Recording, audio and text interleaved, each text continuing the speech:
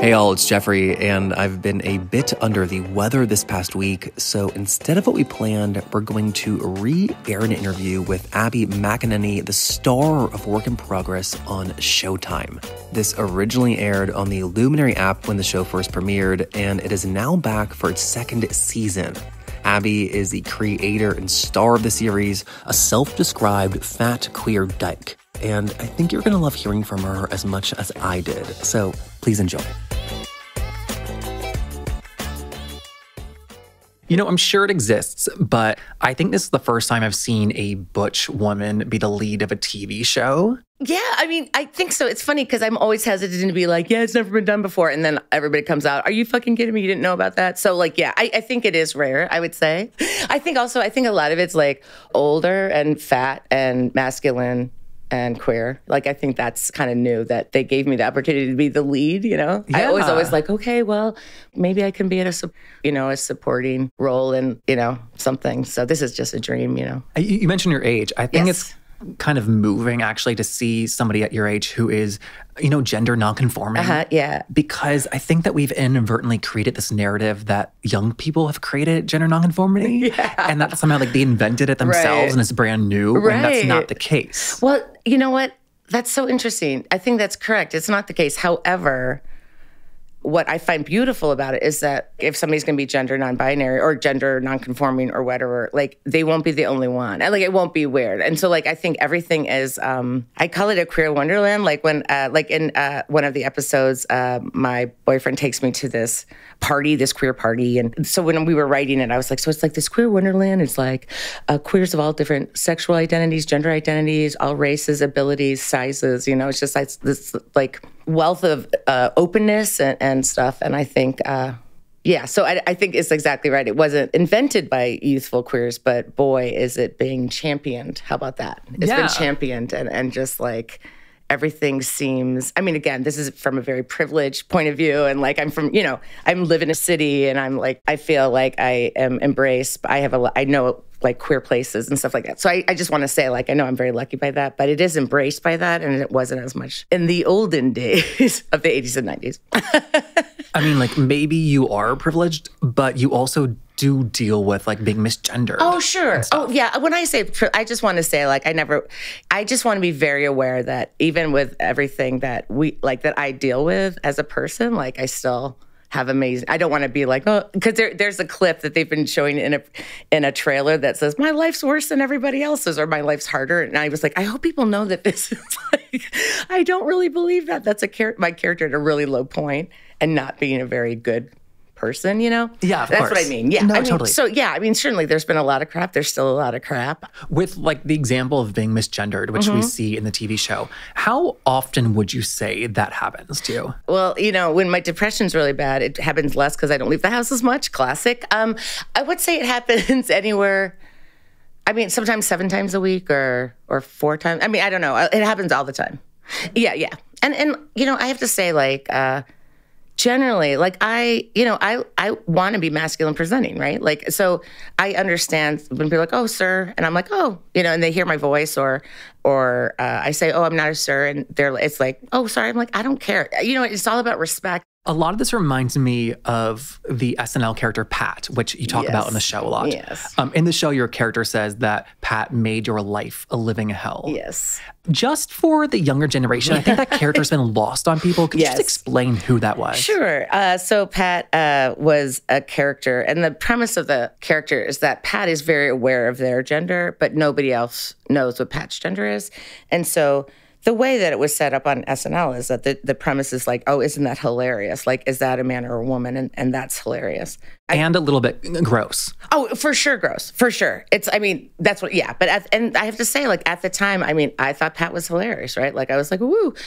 I mean, also, it was a long time ago, and I was younger, and I didn't get stuff. But when it started turning into something that ruined my life was when I started being called Pat.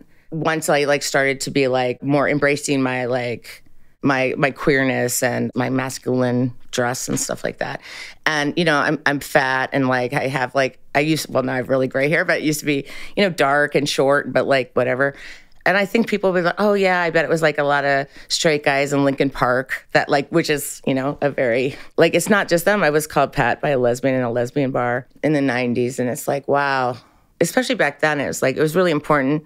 I mean, it's still important to find safe space now, but just as society, people are more and more accepting where I live. But boy, that's heartbreaking. So then, that really made me think like the idea of a lesbian community, that's a misnomer because like I can't even go to a safe space and feel safe. I'm being insulted by the way I look and how I'm presenting myself. It's like, are you kidding me? Has that changed in lesbian spaces? Well, I have to say lesbian spaces are disappearing. That's a great point. It is. There used to be a bunch of lesbian bars in Chicago and I can't name one.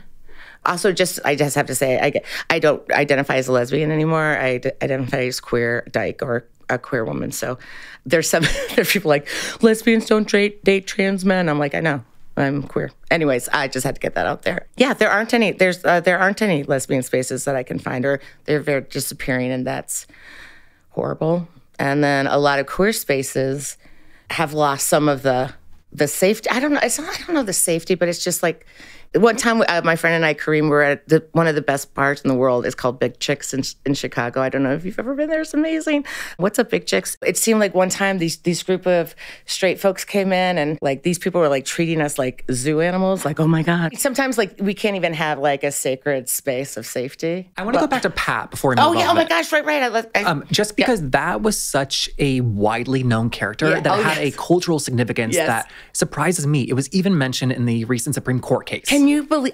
I saw that. I was like, what is happening? Yeah. Yeah. And so Julia Sweeney, who played Pat, she's on your TV show playing Julia Sweeney. Yes. Did you have a backup plan in case she didn't want to do the show? Well, it was funny because Tim Mason, who's my co-creator and co-writer, so in my storytelling show, it started Pat, Julia Sweeney's Pat, made my life a living hell. That's how the story started. And we were going to include that story, the idea. And Julia Sweeney lived in the North Shore of Chicago at the time. And he was like, well, let's just write her in. I'm like, we're never going to get her. He's like, no, let's just write her in. And then a month before we're going to shoot, we're like, we better reach out to her. I was like, oh yeah. And I didn't Tim was kind of like, well, we're going to have to rewrite a lot. I'm like, it's really not that big of a rewrite because we were just for the pilot, right? She said yes right away. She is the most generous, loving person. We are dear friends. It's funny, I love her so much. She's so amazing, has given so much to the project. And what I love about it is that we don't see eye to eye on everything, we do not see eye to eye on certain things. And I have to say, that's fantastic in a way because the thing about social media that really bugs me is that people are immediately villainized or called evil because of a misstep. And some missteps are on purpose and some missteps are a mistake. And a lot of people are willing to learn and hear wow, I fucked up. Tell me what can I want to be a better person. I want to be a better person. I want to become less classist, less racist, less misogynist, less fat phobic, less homophobic, less transphobic. I'm all the phobics. I'm all those, I'm all that stuff, right? But I think in the current climate that there's not a lot of opportunity for conversation and learning and having discourse and conversations and it being okay to not exactly agree with every single person. And that doesn't make somebody a villain or evil, And I think all this shit that happens online, things are people are immediately branded a certain thing. And I have to say, I fuck up all the time. And I want to be in a place that that I can learn and God continue to become a better person. I'm open to that. And you fuck up all the time, and so does everybody else. Exactly, right. Right. And with the character Pat, yes, we go. I'm sorry, I keep on changing. No, why are you apologizing? No, I don't know, because I always do. Okay, I'm moving on.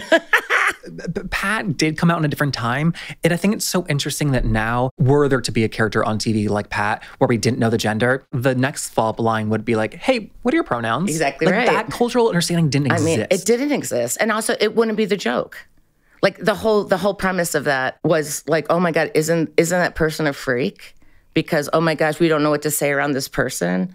And so it was a freak. It wasn't a human being. Oh, because that joke actually wouldn't exist anymore. Wouldn't exist. If we said we don't know their gender. There wouldn't be a punchline. It wouldn't. There's no punchline. It'd be hey, my pronouns are she, her. What are your pronouns? That is a big change. It's just it just exists. Or it would exist in a very unappealing way. That's a great point. You know what I mean? When you say that you now describe yourself as a queer dyke, Yes. there's a line in the TV show that I'm not a lesbian because lesbians are old women. Yeah. I was trying to figure out like how much of that is a joke for something you actually used to think. Okay. And I find identity fascinating. Me too. And I think, I love, especially like for me, and it's only in like the last, 3 years, the idea, or 4 years, I can't remember, the idea of fluidity, like gender fluidity, sexuality fluidity, all that stuff. I think that's such a beautiful idea. And I love that idea. Like, you can be fluid. It doesn't matter. Like, things can change. And so my identity, when I came out, of course, classic 22-year-old, I'm a bisexual. And I'm not against bisexuals. I just don't identify as one. I think bisexuals get a bad rap. And then I never felt like, like a lesbian, because I still was attracted to some men. Okay, so then I defined myself as a lesbian. And then I dated this wonderful woman, Liz. She was 11 years younger than me. And I referred to us as lesbians in some comment. She's like, I'm not a lesbian. Lesbians are old women. I'm like, what? Okay, because I was like, I can't give her more evidence that I'm so much older than her. So then I was like, okay. And also, I think the word dyke is very powerful. And I feel like dykes can do whatever the fuck they want. And also, lesbians can. I did this piece in my show about identity, right? And I was like, also, this is how I see it. Anything you say now is like, that's not what lesbians are. So I find lesbian, to me, is also not what I am. But anyways, dyke seems like you can do whatever the fuck you want. Then I started dating a young trans man. And if I was still referred to as a lesbian, I'm totally negating Alex's gender. Alex isn't a woman. Alex is a man. So then I was like, okay, I'm queer. Like, I made up queer dyke for myself. I'm like, I'm queer. I'm dyke identified. Makes sense to me. People are like, what does that mean? I'm like, makes sense to me. But so those two things came from very specific things. But yeah, because Liz was like, lesbians are old women. I'm like, oh God, like, oh shit. That's really funny. Yeah, I mean, it's just ridiculous. Yeah. And in the show, we do see you dating a trans man, yes, played by Theo Germain. Yes. Theo is non-binary. The character is a trans man. Yes. The character also presents a little gender nonconforming. Yes. And I think that's so powerful to see gender nonconformity, be it a butch woman or a non-binary person or a trans man, to see that being sexualized. Because, I think we sexualize trans women only, but when it comes to gender nonconformity, we don't see people expressing like sexual desire. Yeah, it is funny because Theo was our first actor that came in to audition, and we had been working on this project for about 2 years. And the second Theo left, we were like, whew. This is a lot about Abby's learning. Chris's pronouns are he, him. Theo's pronouns are they, them, now also he, him. But, it's like, it didn't matter if this character was identified as he, him, or they, them, or whatever. Like, okay, so we changed all of that to fit the person, because it was like, we have this opportunity to show real queers and to give the beautiful community that we are part of an opportunity to be like in a show that they haven't had the opportunity to be themselves before on screen. And I think that to me has been really probably the most powerful thing, Yeah. And we see one scene with you and Theo's character talking about having sex. Yes. And the character is saying like what body parts they feel yes. comfortable with you touching, yes. how they feel comfortable with you describing certain yes. body parts. And it was one of the most frank discussions of sexuality with trans people I've seen on screen. And I just thought it was so important because you are modeling a response, which is like, okay, great. Right. I don't need to touch your chest. Right. Which is like no pressure. Right. When I think that people think there's so much pressure having sex with trans people. Right. And a lot of that is like, that was my experience. And I thought it was so powerful. Like when I was with my boyfriend at the time, Alex, like it was just, it's like, okay, great. It's like, okay, it's like right on. Like this makes, this doesn't change how I feel about you. It's not going to change like how we have, like it's not going to change how I feel about having sex with you or you having sex with, you know what I mean? And it was just this thing is like set out boundaries, set out respect, and then it lets down all these like fears, And I just think, yeah. And in that case too, like with that example, the show functions as the antidote to Pat on SNL. Yeah, exactly right. And to like the history of trans representation, which is a man kissing a trans woman and then vomiting. Right. Exactly right. And also we wanted to show, because in the pilot when I misgender Chris, and I was like, oh, I haven't been out with an attractive woman in a long time. And Chris says, actually, I'm a trans man. And I go, well, I haven't been out with an attractive trans man in ever. In real life, this happened over email with me and Alex. I was like, okay. We didn't want to be like, oh my gosh, what does this mean? It's a human being. I'm very attracted to them. It's just kind of a fact. It's like, and it doesn't matter. I think somebody asked me once, and I can't remember where they're from, but it was like, tell me how a relationship between a lesbian and a trans man works. And of course, that's misidentifying me. I was like, how does that work? And I was like, it's two human beings who are into each other. What? I mean, it's just weird. It's like, what do you mean? How does it work? Like, what is, like, it's two human beings that are into each other. You know what I mean? I think he was like, what do you do? You know? And it was just like, we're human beings. Like, what do you mean? You know? and so like the show, if they watch it, then they see, right? Right. And I think, it would be funny because like Tim, Lily, and I, we'd be in the writing room and it was just the three of us that wrote because we started writing right away. We didn't have like a finalized deal or anything, but we're like, we got to go because we know we're going to go fast. And sometimes we'd be writing, we're like, wait, does this sound like a TED Talk? Because we just wanted to show real life, you know? We didn't want to be like, this is the way it is. And also, I have to say, some people won't like what I'm saying, right? And that's okay. Like, I'm sure I got stuff wrong. And I bet like some people think I got stuff right, and I think I got it right. They won't like it. That's okay, you know? But that's why I love seeing you misgender this character, because it's like, not even the queers all get it right all the time. Right, exactly right. Even in that scene, like when in the charades, when they're like, who's a man? Abby's new girlfriend? And it's just like, that's not coming from hate. It's just coming from not knowing trans people and not knowing what the language is, you know? And it's just like, okay, and these are friends of mine, and they're like, okay, this is new for everybody. We're gonna figure it out. And that was kind of how it was, you know? Yeah. While writing the show, did you ever debate whether or not to change the character's name from Abby to a different character name? It's hilarious. We probably should have debated it because the character's name is Abby McEnany. Oopsies. It's your first and last name. Yeah, you know, that's, I don't know if that was well thought out. There was a lot of other stuff on my mind, Jeff. I asked that because people have an issue separating out actors from the characters they play, let alone actors from the characters they play, that it's their own life experience with the same name. Right. I know. It's so funny. I was like, really could have thought of that more. I just think it was funny because like the show was born out of this storytelling show, which was like 55 minutes of real life stories for me, right? And I think it was just in our mind like a natural progression to like, now I'm like, oh God. I mean, it's hilarious. I did change like my family's names. Nailed it. We changed a lot of stuff about my family. And it's so funny that you describe yourself as a mess.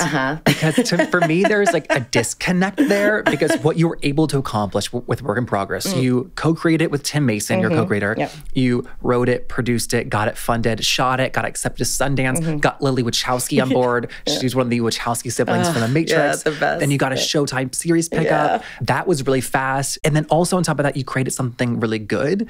To me, that's really kind. Thank you. I mean that. Yeah, I appreciate it. Thank you. And so to me, like, to be able to accomplish all that, I don't get how someone can be a mess. Well, you know, I think that I come by, you know, I just think, you know, I haven't had a career for, I've been improvising since like I was 24, 25, and I haven't ever, you know what I mean? I'm just saying like, that's what I mean. You were very well known in the Chicago improv space though. I mean, like when you improvise for a long time there, people know who you are. And also I think like, it's really hard for me to say like, yeah. I think also when I say it like a walking mess, like I always get out of the car and I spill coffee. I'm like, well, I'm glad I'm not getting my picture taken, you know? And I get on a plane and I'm like dropping my water bottle. I mean, I am a clumsy motherfucker. You know what I mean? I just like, I'm a mess, but I'm okay. You know, I just think like, also when you put it out there, it's just like, all right, I don't think I'm anything I'm not, you know what I mean? And I think it was so great when we got to pitch it, people had seen the pilot, right? So I walked into these rooms and I didn't have to pretend to be anybody I wasn't, because they saw this screeching, like, I don't know what I'm doing,